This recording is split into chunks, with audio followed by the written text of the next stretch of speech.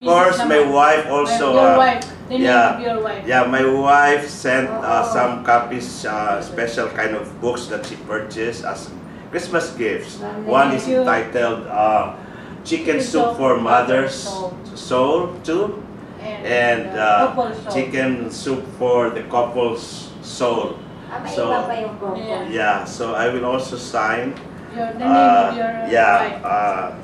To our dear friend, Dean Judith.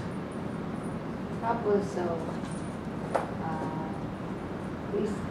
will make use in God we trust.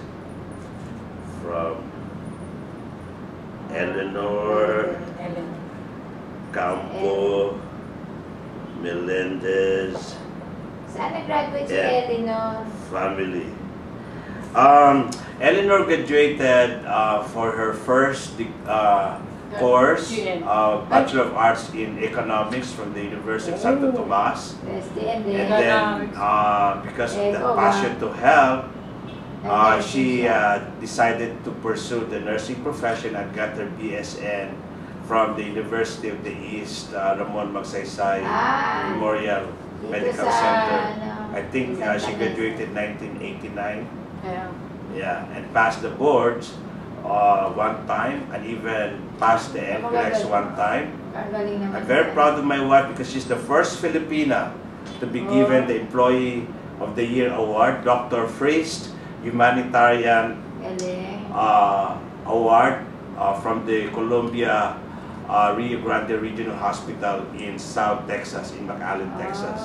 So her picture, she has a big photo, the first Filipina nurse to be given that prestigious award. Yeah, Dr. Frist Humanitarian Award. Nice. Yeah, and the other book I will also sign on behalf of my wife. Class 89 UARM. Dear friend, dear Wala pa ako. Judith. Ako yung si Bang wala pa nito. Hingi ko si Bang we trust. Yung soul rate.